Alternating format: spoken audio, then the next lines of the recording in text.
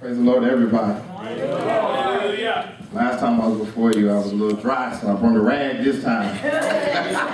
They got my water early. Thank you, Jesus. We've been saying how great God is, and it's funny because of the message that I have tonight. Just coincides or goes with what we're talking about, how great He is. He's a great God. Yes, He is. And in Scripture, they refer to Him as a great Father. You know, He watches over His people, you know, His children, even when we don't want to do right, even when we find it hard to listen to our Father. So, before I go in, we're just going to get a word of prayer real quick. Lord, we thank You for this moment and this hour. Say something unto Your people, Lord. Use me as an instrument to be able to wield Your power. In the name of Jesus, Lord, we ask that You see each individual where they are, that lives will be changed, that no one will remain the same after tonight, Lord. We continue to want to serve, love, and worship You in the beauty of holiness.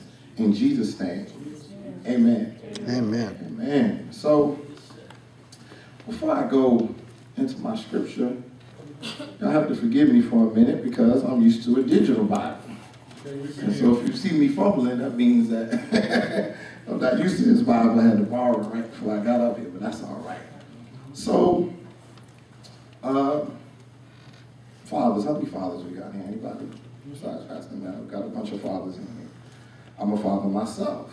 So, when you think about fathers, you know, you think about your father, you would hope that you can say something good about your father. My father was the greatest. My father was awesome. He was the best. You know, ain't nobody like my dad. Women can say that. Sisters can say that too. My dad, ain't nobody like my... I want to marry somebody like my daddy. Right?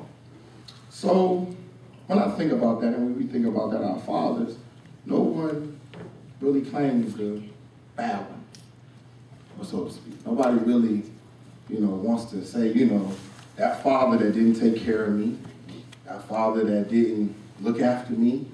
You know, nowadays, if you grew up in urban society, they gave him the name of deadbeat. You're a deadbeat. You ain't never bring no money by here. You ain't did this. You don't take your child nowhere. They want to go to McDonald's, you don't take them. That's just one example. So, could you see yourself taking after a deadbeat dad? Could you see yourself reflecting or claiming a deadbeat dad? Could you? Some people say, no. I can. That man ain't did nothing for me in 52 years. I'm not that old, but I'm just saying. You got some people, like myself, who didn't meet their father until 24 years old. So it was like, what have you done for me lately? I was happy to see him, but he didn't take care of me. I was born out of adultery, and I'm not ashamed to say it. But it brings a reflection on what has gone on in our society, not even urban society, but our society. So, will I claim that? Do I say, you know what? My daddy is awesome. He's great. I don't talk bad about him, but should I reflect him? Should that be my reflection? Should that be what I want to take after? Now, we about to go further. I just want you to think about that for a minute. The word of the Lord, if you turn with me in John, chapter 8, verse 32. We'll start at 31, 31. And we're going to go to 47. I'll take that back. We're going to go from 31 to 38. We're going to go from 31 to 38.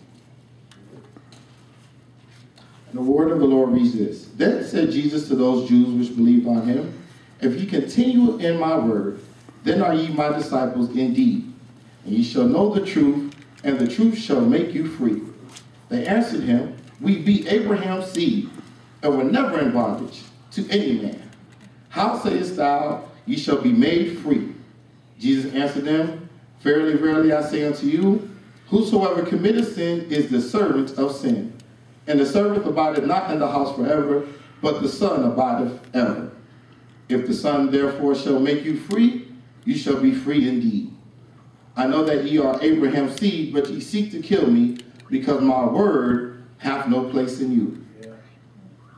Verse 38, I speak that which I have seen with my father, and ye do that which ye have seen with your father.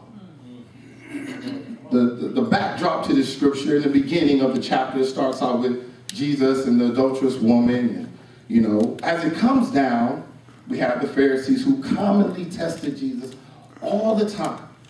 And if we know history about Pharisees, they were from God's chosen people. So automatically, because they felt like they were born into, the God's people, that, they automatically received, or they were automatically in the right. So Jesus was speaking to them here, and as we go down to some further scriptures, he talks about who his father is and who their father is. So on today for a moment, the thought tonight is, are you a reflection of a loving father or taking after a deadbeat dad? So you might say, well, brother, who are you talking about? Just like these Jews did, these Pharisees, excuse me. Who do you keep referring to? They said, we're of Abraham's seed.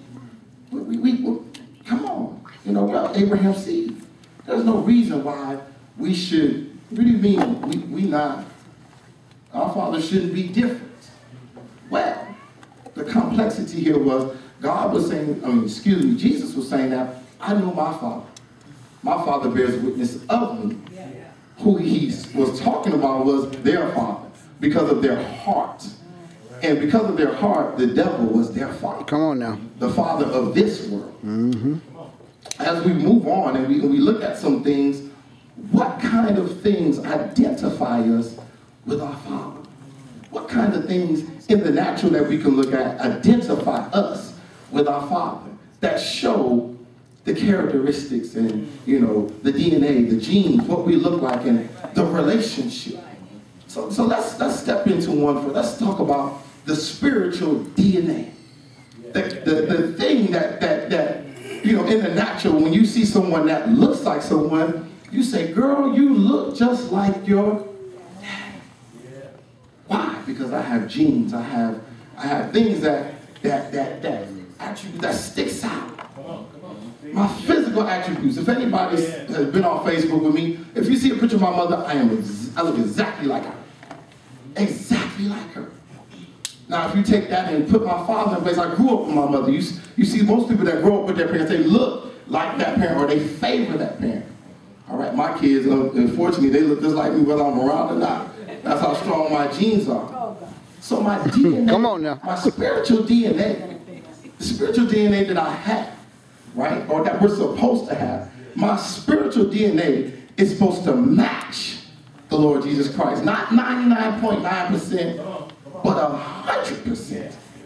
100%. That means there should be nothing in me once I change my life, and once he renews me, when I am born of God, I shouldn't take on anything less than what he has given me.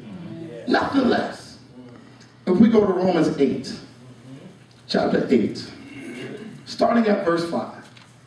I take that back. We're going to go to 1 John, chapter 3, verses 9 and 10. It reads on this wise: whosoever is born of God does not commit sin, for his seed remaineth in him, and he cannot sin, because he is born of God. In this the children of God are manifest, and the children of the devil. Whosoever doeth not righteousness is not of God, neither he that loveth not his brother.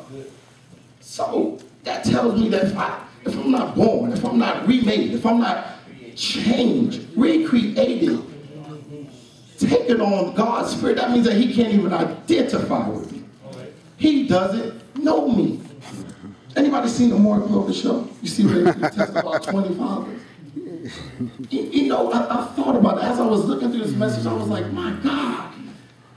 In judgment, it's going to be just like the Maury Povich show. And you say, what do you mean? You are not the father. When God tests you, and he finds out that you're not his, He gonna say, depart from me, I never knew you. He gonna take his, my God, he gonna take his spiritual DNA test, and he gonna test and see if you're gonna match up. Is it going to be 100%? Because if you're 99.9%, you still not his, without spot or blemish. So that means nothing can't be off. Come on now. Nothing. That takes on such a personal look. The DNA, the makeup, what you are made of, what your Father has put inside of you when you receive the power of the Holy Ghost, when you decided to turn your ways around. Moving on to the characteristics. You know what? Oh, you know, Adrian, you know what? Adrian, you act just like your father. I know people have said it to Pastor Mel, but you know, Adrian, she does things just like you. So when I do things like my father, and for this I went to Galatians, and I looked at Galatians chapter 5. And when I looked at works and characteristics and the things that come about when you have the Spirit of God, or you working in the flesh of the devil, your nature, first I started with the works of the flesh. And we know the works of the flesh are adultery, fornication,